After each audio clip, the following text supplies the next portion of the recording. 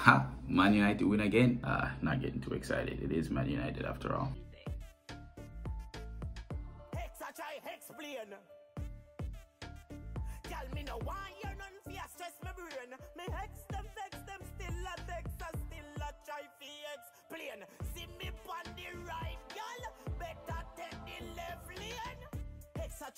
Kings and queens, members of the Wasteman Mafia, welcome back to the Fourth Official. This is your boy Rome. Thank you guys so much for watching. Please drop a like on the video, subscribe somewhere down there if you're new, drop a comment down there as well. We'd love to know what you think about the video and what you think about the content. And just before we get into talking about Manchester United today, not only Manchester United winning against Real Sociedad, but the next game coming up against Newcastle, which I'm very worried about, knowing that our form in the Premier League is very poor and Newcastle perennially always gives us a game. Before we do that today, we're going to slide right into a new little topic. So let's slide right into a little segment that I like to call Debunk the Junk. And basically what this is, we find a lot of bullcrap stories, a lot of bullshit topics on social media, and really bring out the truth behind them and let you guys know that, hey, this really is shit, so don't you pay it any attention. And the very first one we're going to touch on today is this particular tweet that I saw regarding the new plans from the FA, and it's basically saying that the FA now has plans to ban players for life if they in any way abuse officials in the game. So for a game like football where it's just filled with emotions, so what you're telling me is this: basically you're going to take the emotion out of the game. Players on the field are not allowed to express themselves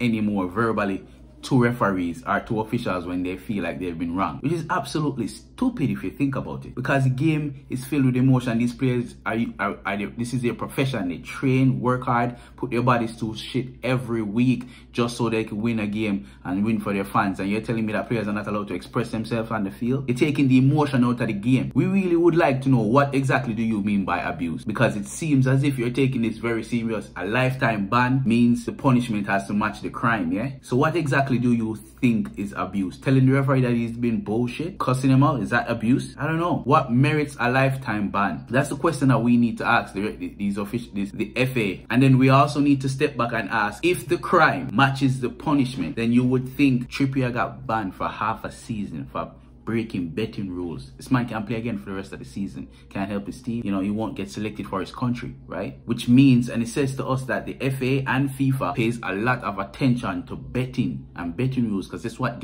makes them their money, right? You break the betting rules, you get banned, you get punished. So how much attention are they really paying to racist and racism in football? They allow players to take the knee, you know, give them just enough, you know, give the people just enough so that they think that we're really addressing the issue when you're really not, bro. If the punishment is actually supposed to match the crime, why is it that for racially abusing Patrice Evra, Luis Suarez only get banned 8 games? Why is it that John Terry only get banned 4 games? Luis Suarez got charged 40-something thousand pounds. That man was making over 100,000 pounds a week. How is it that that crime is not necessarily holding up to the punishment? Or is it that the governing bodies don't necessarily consider racism and racism in football to be that much of a crime? They're just doing enough so that the people who are watching the game can somehow feel comfortable by saying, yes, we're doing what we can. These politicians, bro, it's just politics in football. Are they really doing as much as they can? Or is it that the punishment for racism in football is nowhere near the severity that you get for cheating in betting, bro? Or is nowhere, according to the FA, anywhere close to being equivalent to you so-called abusing referee or officials in games?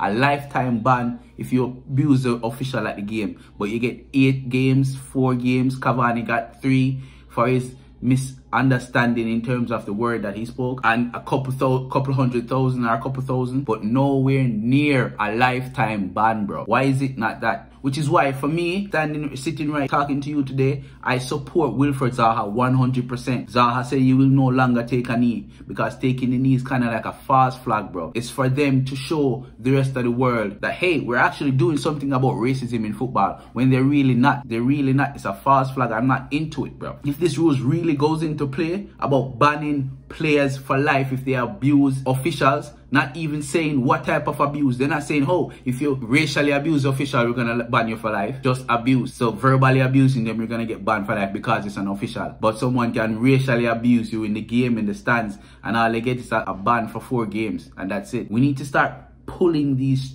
dreads, bro. We need to stop having these people piss on our heads, bro, and tell us that it's raining. Bullshit. Back to the whole idea of this taking the emotions out of the game. You're asking players to not respond to referees when they think referees has been bad or horrible. Absolute shit. When was the last time you have sex and tell your girl, hey babe, you know what? It's okay if I don't orgasm. I'm good. I don't need a nut.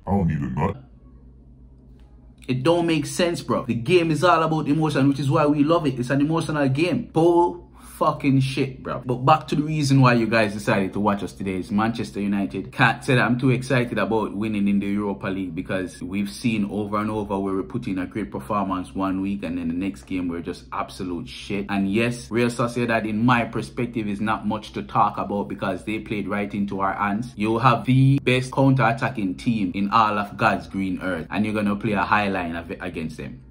Doesn't make sense. Even Liverpool, the team that can hold on to the ball as best as anyone else in the world, had to sit back a little bit guarding against Manchester United counter-attack. And Sociedad think they're going to go to Turin and play a high line and come out with a victory, bro. That don't make no sense. They played right into our hands, which means it's not, we as Manchester United fans should not get too gassed about that 4-0 win. Because guess what? We're going to play Newcastle on Sunday, and these men will not play a high line. These men will sit back and try to catch us on a counter or get a one lucky corner. So we need to see our team coming back, breaking down low blocks and getting the victory. We don't have Pogba. We might not have Cavani. We might not have Van de Beek, which he didn't play on a regular basis anyway. We need to see our teams working hard, moving the ball fast, breaking these low blocks, because that's the only way you can break a low block. Move the ball fast before they can recoup, because I'm guarantee you see Bruce is going to play 5 in the back. I'm pray to God John Joe Shelby get a buck-up goal. That's his game. Or Wilson. We need to see, I need to see Sunday us working hard, moving the ball fast to break down that low block. That's basically what I have to say about that. Because at the end of the day, Manchester United, the only way we're going to show ourselves this year if we give City a fight for the title.